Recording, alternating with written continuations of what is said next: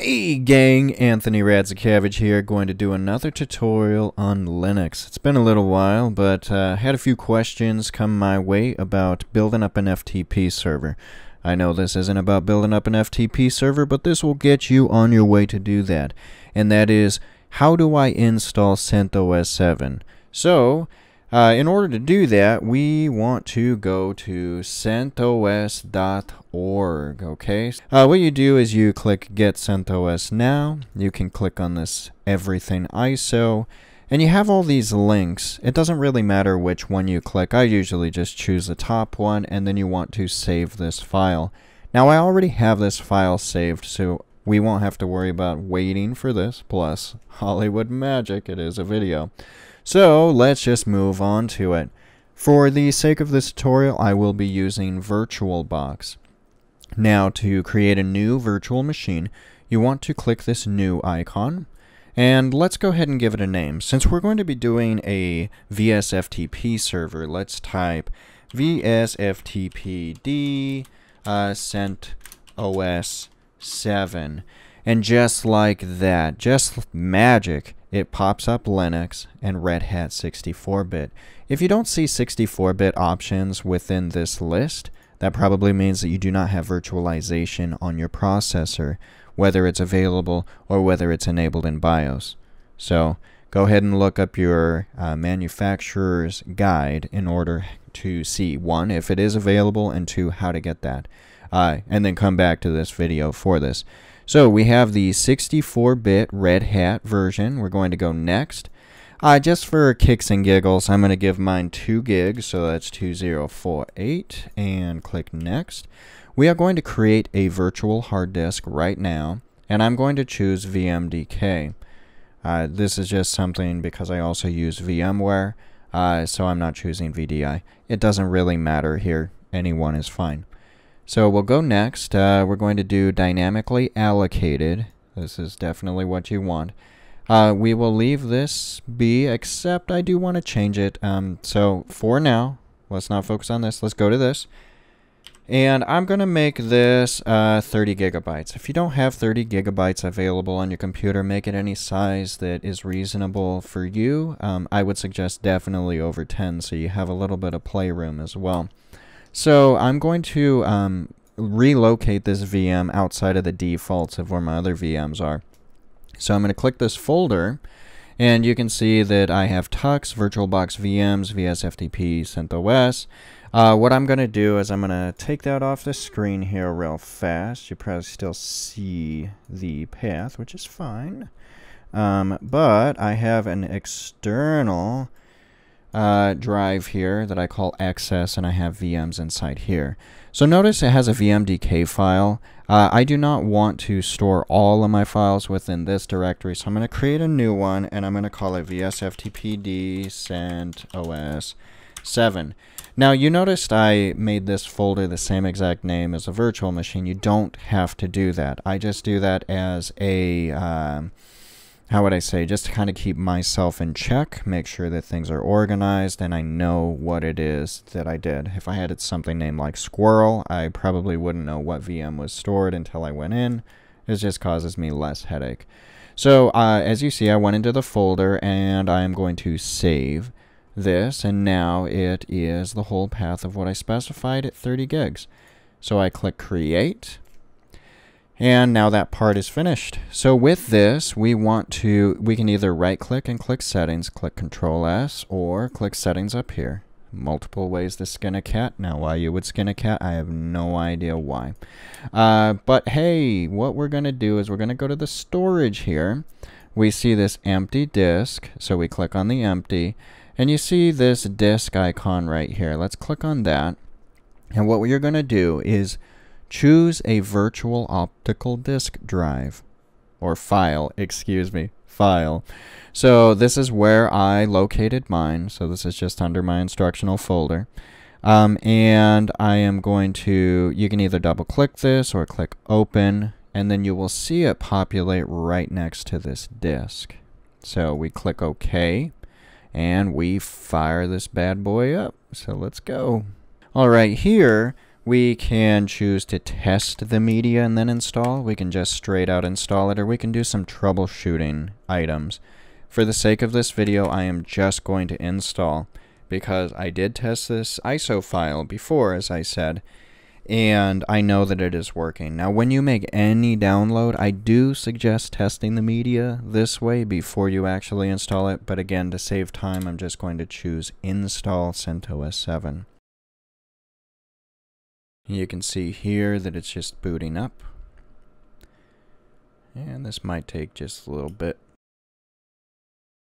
Okay, so now we have the initial installation screen for CentOS. I'm a native English speaker in the US, so I'm going to choose the defaults for me here. Click Continue, and you choose whatever's appropriate for you. So again, for the sake of speed, I'm going to leave the time alone, but if you did want to change it, you could go in here, choose where you're at, what city. You could do network time, but if you do your network time, make sure you have internet connection, you know, so on and so forth. So again, I'm just going to leave that to default. The local media is my installation source because I am emulating that I am installing from a CD, even though it's not a CD. Now here's the part that's going to be the gotcha. You see the software selection and it says minimal install? We're going to click on that.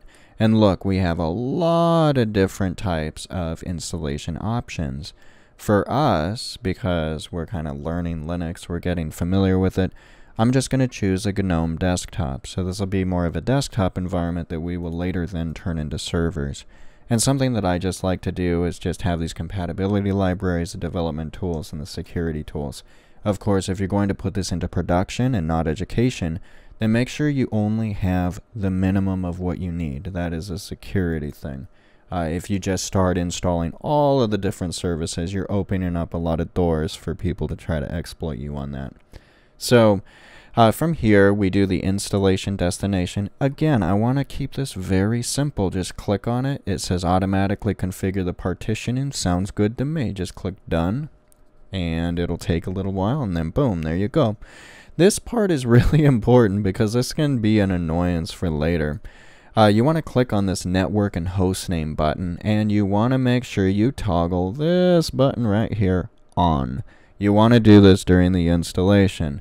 Trust me, it's really obnoxious if you don't, because every single time your system starts, the networking will be turned off. So, do yourself a favor, again, click on network and hostname. Make sure this is on. If it's not on, turn it on. Alright, and from here, this is about the time you go get yourself a snack, you get yourself a cup of coffee, whatever you want to do, watch a show. The installation is going to go. However, speaking a little too fast, look at the root password here. We're going to just set the root password to M3LINUX273 and capital M3 lowercase Linux 273. It's just a default password that I use that Rob Tracy put in his textbook.